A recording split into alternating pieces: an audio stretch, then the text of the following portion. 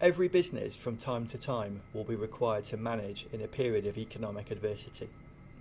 These times can be unsettling for our colleagues whose jobs, livelihoods or aspirations may be on the line. Thankfully for most management teams, they're only required to manage this once or twice in a 10-year period, so that lessons and experiences are easily lost from the corporate memory. This video aims to provide insights from business leaders to help you in your planning for when you need to manage such a period of change. Delivery of a change cannot be done by the leadership of an organisation alone. Managers who understand the change, who can focus and involve their people, give them the scope to contribute, and support them with information and advice, play a vital role in the successful delivery of any change. When a line manager has to take a group of people through a process of uncertainty, the easy thing to do is one-way communication. That's, I guess, the minimum. The important thing is actually understanding where your people are in that process. One of the things we encouraged our people to do was get out and about in amongst the teams, understand the level of concern, understand whether there were pockets of frustration or anxiety, and actually be confident enough to go and work with those people, talk to them, explain to them what's going on. These are the important things that a line manager has to do when you're going through this level of uncertainty. But what we did this time was that every line manager put out a consistent message, and he never answered a question his way.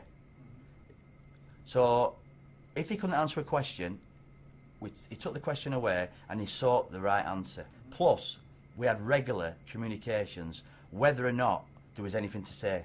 Every Thursday we had a communication. The line manager got his staff together and his employees together, and he went through the communication for the week. The fact that we went through a discussion with them beforehand meant that despite the fact that they were feeling uneasy about what was their future going to be, there was a degree of enthusiasm for what the solution was, and that this was going to enable us to provide better services, deal with some of the key risks that we faced. And therefore there was enthusiasm, and now we've put it in place. You know, the teams are working really well. They're forging very good partnerships with schools, health, police, etc.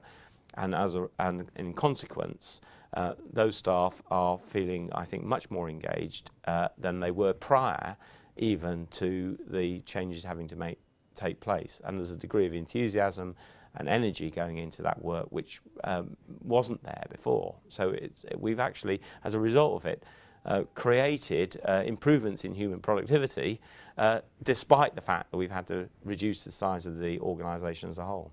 I do lots of roadshows, as many as I can, but with an organisation with sort of 48,000 people in it, it's really quite difficult to get to talk to everyone face to face.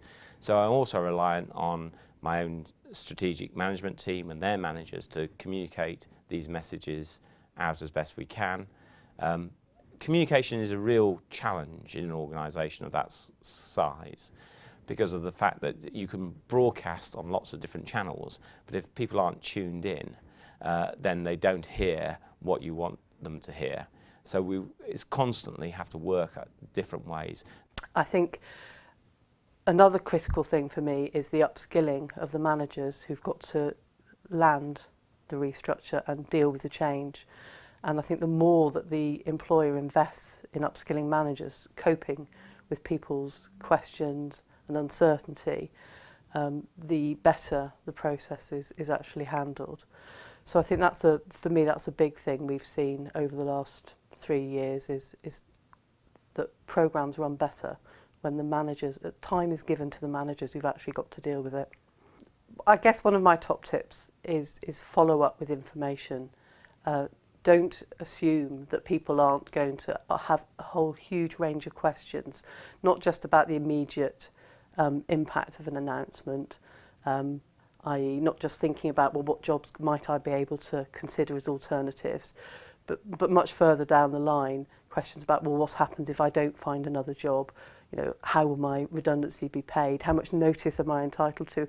People want answers to everything, and I don't think it's a bad idea to actually spend time preparing packs of information so that people can then find out the answers or gain information as they're going through a process and have it all there available. Some of the key skills are obvious things like listening.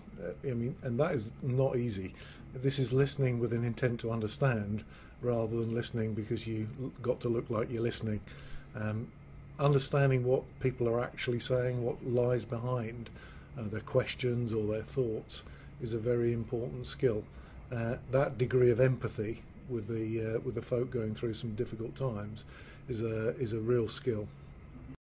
We have learned from this section that people deal best with change when they are confident they have all the information available. The team leader is the lens through which the individual views the organisation. Senior leaders must ensure their managers are equipped to support the workforce with effective listening skills and consistency of information, and recognise the difficulties of being both impacted by a change and having to support others through a change. How confident are you that your managers are equipped and ready to cope with the challenges ahead?